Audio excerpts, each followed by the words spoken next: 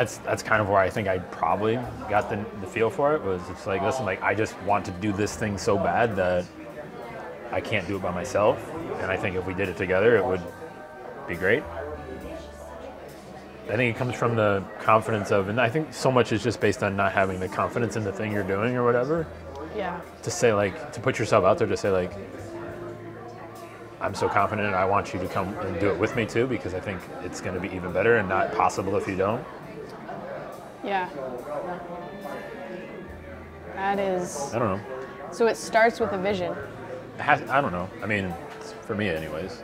I get frustrated because, you know, you see things that you want to do that you're limited by what you can accomplish on your own, and you're going to need more people to do that. And so it's really out of a place of frustration for me. And I don't like enough people, so I get, you know, it's like if I want to make sure it's the right person, right? Like, you know. Oh yeah.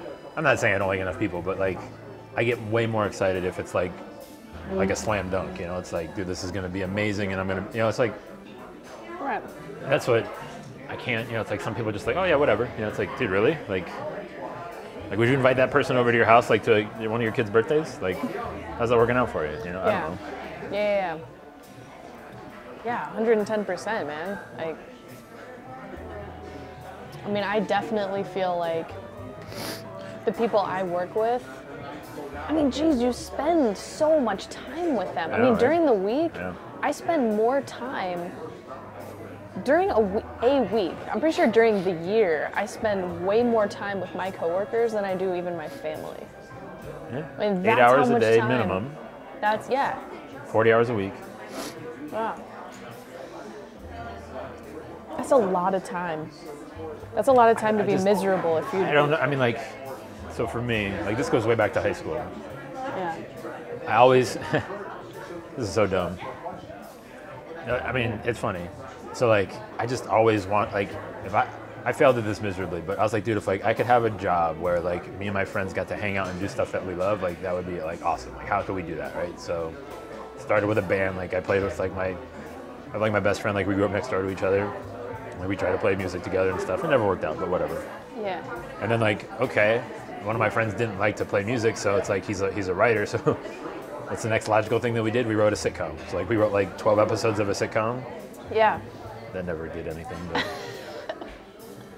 but I mean, just like dumb stuff like that, right? Yeah. It's just like... Well, and then you end up playing off of each other. You know, it's like...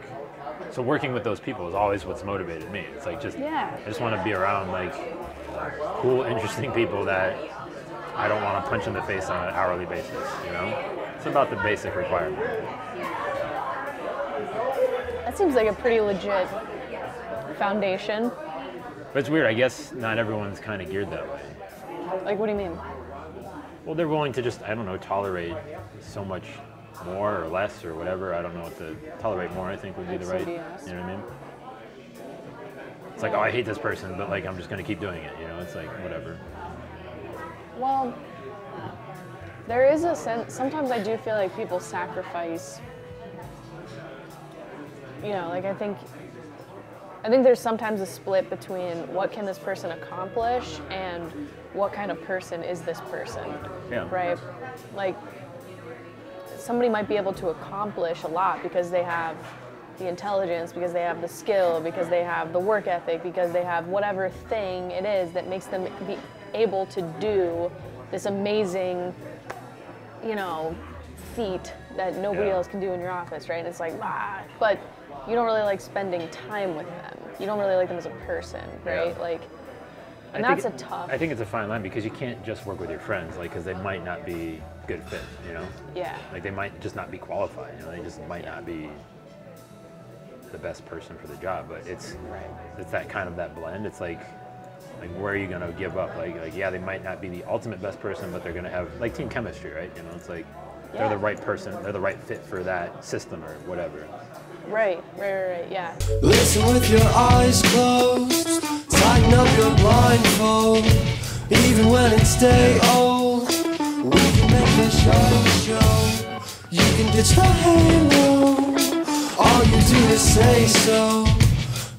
I don't think insurance agents or owners or whatever, they view They view it with like kind of keep it at arm's length, right? Yeah. They don't like embrace that collaboration, Yeah. like right, like the way that we like. I agree. So that's kind of, it's like, listen, like it's got to go to a whole nother level. So the thing that I hate hearing the most is I can't find a new employee. Yeah. Like, right? Like that's such BS. Like it's complete BS that you can't find good staff. It's not BS if you're looking in the same places that everyone else looks. So like if you're trying to poach talent from other agencies, well then you're not going to get fresh ideas.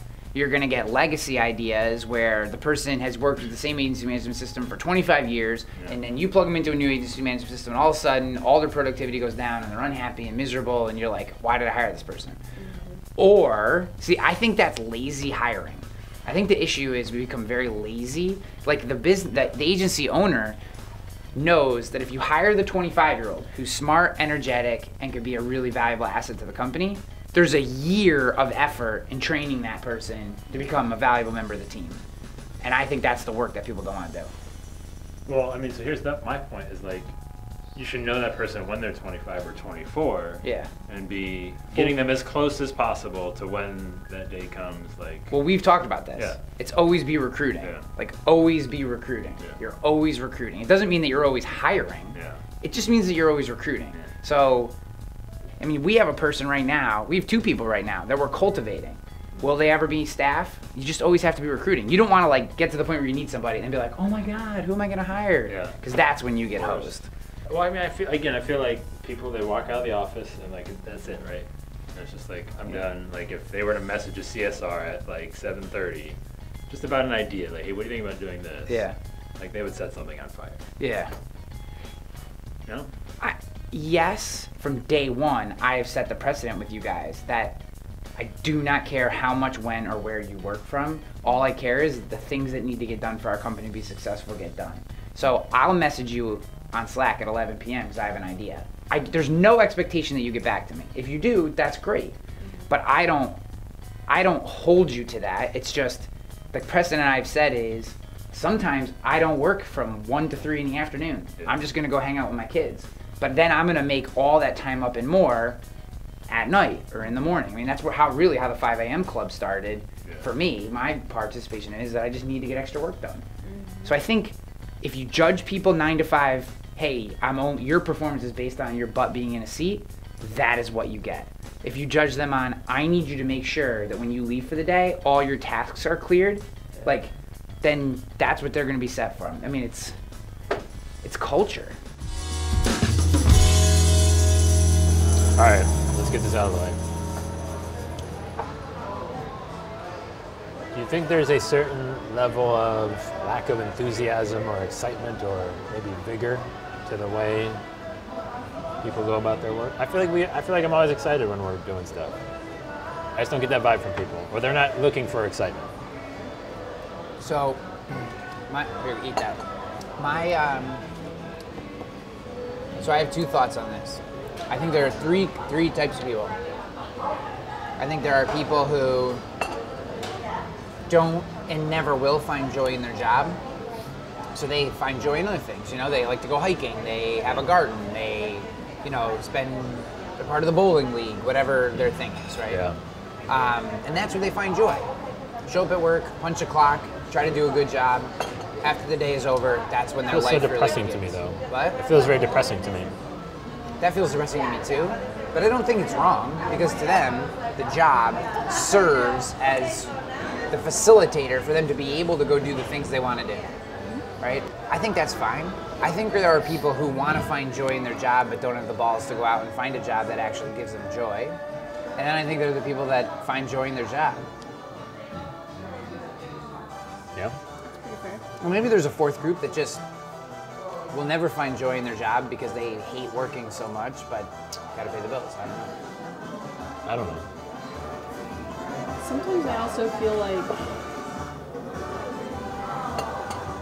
I mean, I've worked in jobs where I didn't find a lot of joy. Like, I feel like this is definitely the best job I've ever had, both in terms of like the stuff that we're doing is really cool, but also internally I just feel amazing about the job, right? Yeah. But I don't think less of my other jobs. I mean, I still feel like they got me to a place where I am today. You know what I mean? Like, I'm just trying to. So here's my goal. I'm trying to share like the way that we kind of work out for each other, and I want people in the industry to aspire to a different level of working dynamics within their agency. So I don't know that I can speak for other people, but I can talk for myself. Yeah. Because for the exact, I mean, you guys know how I hired and recruited you guys. I mean, you had to work half and half with another company for 8 months. You know, we had been talking for 3 years about something, you know what I mean? I don't know what it would be, but to me, the people that work around me are as important as the company itself. I mean, I guess it's just different. I mean, here's the thing. I think what happens is, like we said before, you start a company because you're a technician. You love plumbing. You may not love insurance, but you know that by doing insurance, you can tolerate selling insurance, or you like being a salesperson, and you know you can make a good living. You're a technician, you're good at it. You don't mind, you like talking to people, like helping people, you like doing the coverage parts of it, right? You like those aspects of the job, and those are fun things. You're a technician, and then all of a sudden, in order to be a better technician, you need a CSR. Then you need someone to do the books. Then you need a second CSR. Then you need, if you want to make a little more money, you need to bring in a producer. That producer causes you to need a third CSR. Now you need someone to answer the phones. Now all of a sudden you have 12, 15, 20 people in an office.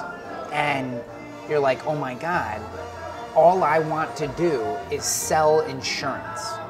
And I have to do all these other things. And what happens is, from my perspective, is you get married to the idea of being a technician. You refuse to relinquish some of that role. I had to give up what I love, which is writing and creating. I love those two things. And speaking, I don't speak nearly as much as I used to. I have to say no to people all the time. It's not that I don't want to come to their event. It's that I have to, for your sake, I have to do other things, like manage, right? Like make sure that our budget is that we're profitable, making sure that you guys have the tools you need, making sure that we sell this account, making sure that this client over here is getting taken care of. I mean, all that stuff. And that's managerial shit that isn't what I love to do. None of that gives me job bliss. But at the end of the day, the fact that you guys are happy, that the company is running forward, that we're making money, that we have a good culture. Whoa. Hello. Yeah. Right there. Sorry. Is that how? It's fine. Taco salad? Taco salad's right there as well. Thank you. Dude, that's a lot of food. Good for you.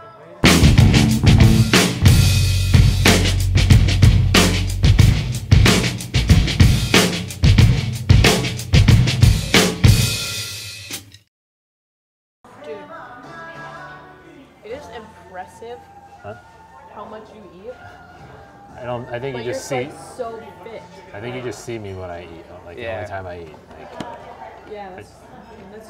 So it happens really fast and furious, and then it's a whole lot of nothing. Lauren made note of the pace of your consumption the other night. Oh, really? She's like, wow, Joe eats fast.